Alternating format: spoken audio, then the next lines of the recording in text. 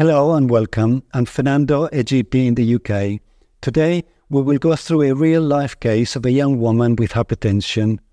We will focus on the NICE guidance, addressing issues relevant to primary care only. So let's jump into it. Maria is a 31-year-old woman of mixed Afro-Caribbean family origin. She has hypertension and because of a young age, she has been fully investigated for secondary causes and she has none, so her diagnosis is essential hypertension. Her medication is amlodipine 10 mg daily and she is otherwise fit and healthy.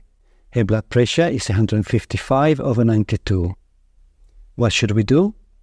She is on step 1 treatment with one drug, in this case the maximum dose of amlodipine, a calcium channel blocker which is the preferred choice for people who do not have diabetes and who are of Afro-Caribbean background. NICE says that if the blood pressure is not controlled with a calcium channel blocker alone, we have to start step 2 treatment with 2 drugs, adding either an ACE inhibitor or an ARB, and if the person is of Afro-Caribbean background, an ARB should be used in preference to an ACE inhibitor, or alternatively, we can prescribe a thiazide-like diuretic. So our instinct will probably tell us to start an ARB, something like, for example, losartan 25 mg daily, and titrate it up according to response. This seems to be fairly straightforward so far. But then she tells you, "Doctor, I'm actively trying to get pregnant. Is that going to be okay?" And obviously, it will not be okay. In fact, we should have thought about it even before she mentioned it, because being a woman of childbearing age, it is a possibility that we must always bear in mind. And this is where we need to look at the NICE guideline, Hypertension in Pregnancy, Diagnosis and Management, which not only covers hypertension during pregnancy, but also includes advice for women with hypertension who wish to conceive.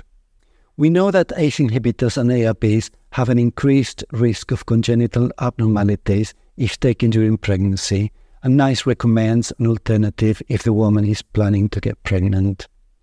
There's also an MHRA drug safety advice, which states that the use of ACE inhibitors and ARBs in women who are planning pregnancy should be avoided unless absolutely necessary, in which case the potential risks and benefits should be discussed.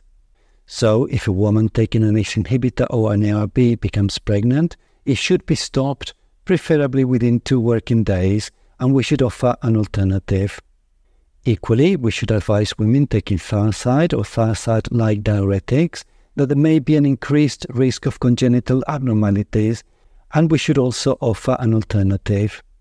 We should explain to the patient that antihypertensive treatments, other than ACE inhibitors, ARBs, thiazide or thiazide-like diuretics, have not shown an increased risk of congenital malformation, although the evidence is limited. So how should we treat her? NICE recommends offering referral to a specialist in hypertensive disorders of pregnancy to discuss the risks and benefits of treatment, and perhaps we should do just that. Should we be doing something else in the meantime? Well, we could if we worried, but this is where, apart from the usual lifestyle advice, NICE does not give specific drug advice for this group of patients.